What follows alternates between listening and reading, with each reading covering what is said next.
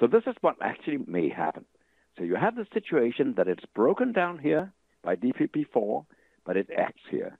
So that has consequences for what we need to measure when we want to measure secretion.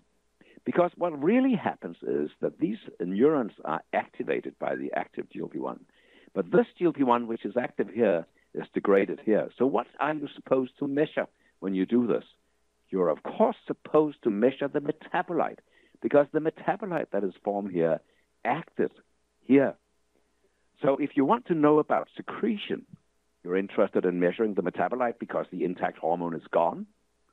If you want to measure activity of GLP-1, you also want to measure the metabolite because it already acted on the afferent sensory neurons.